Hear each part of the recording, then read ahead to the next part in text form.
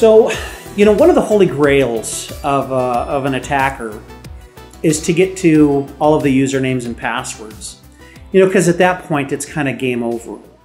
So in order to prevent that type of thing from occurring, the PCI DSS requires two things around passwords.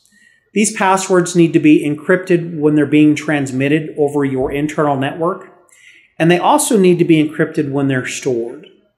Now, back in Requirement 6.3, we talked about having an SDLC that takes PCI DSS into account.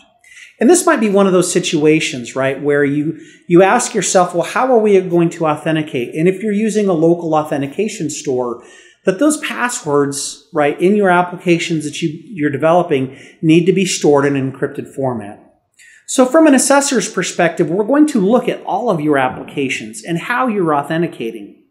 And we're then going to look at all of the authentication stores, where those usernames and passwords reside. And we're going to look to see that they're absolutely actually encrypted.